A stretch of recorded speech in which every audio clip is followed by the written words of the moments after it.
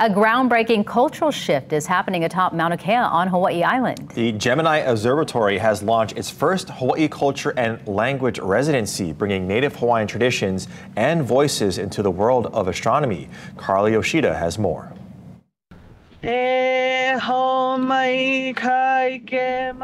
Atop Mauna Kea, the Gemini Observatory has launched its first Hawaii culture and language residency, bringing Hawaiian voices and traditions into the world of astronomy. The residency's purpose is to create meaningful space for Hawaiian cultural practitioners and experts to share their perspectives directly with scientists, engineers, and the staff at the observatory. Our Hawaii science is so rich and deep with knowledge about the sky that it only makes sense that in the observatories we have that connection as well. For the program's first resident, Leilehua Yuen, this work is deeply personal.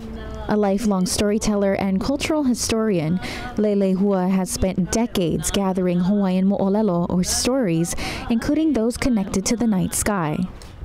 Her storytelling journey has taken her around the world, from national parks and museums to international cultural exchanges.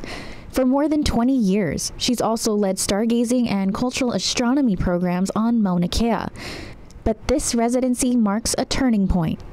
Every day when I come into work, I walk through those doors and I am surrounded by astronomers and astrophysicists and people whose job it is to study these things and collaborate on them and to share the mana'o and take the stories of my kupuna and relate them to the stars and take the chance, instead of one story at a time, to use all of this technology.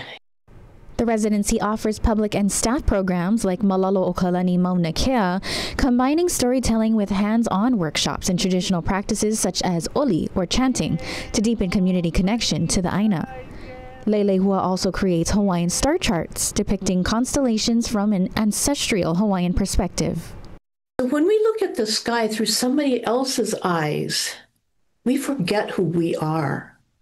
When we look at the sky and see the stories that our ancestors saw, then we can remember who we are.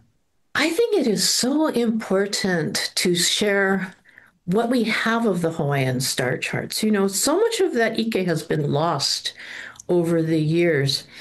Leilehua explains that the star charts many of us grew up with reflect a Greek worldview, but Hawaiians saw the sky differently. They recognized fish hooks, canoe bailers, and ocean birds, symbols rooted in their own environment and way of life. Yuen's work focuses on uncovering and preserving ancestral knowledge, much of it buried over time. She draws from Hawaiian history, especially the 1800s literacy movement, when Hawaiians became some of the world's most literate people.